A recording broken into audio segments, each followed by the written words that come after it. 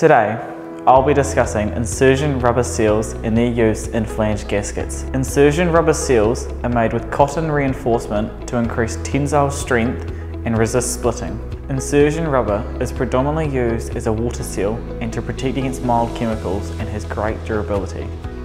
This material offers excellent sealing properties against air, dust and water. They have good tensile strength, good abrasion resistance and good temperature resistance ranging from -25 degrees Celsius up to 70 degrees Celsius.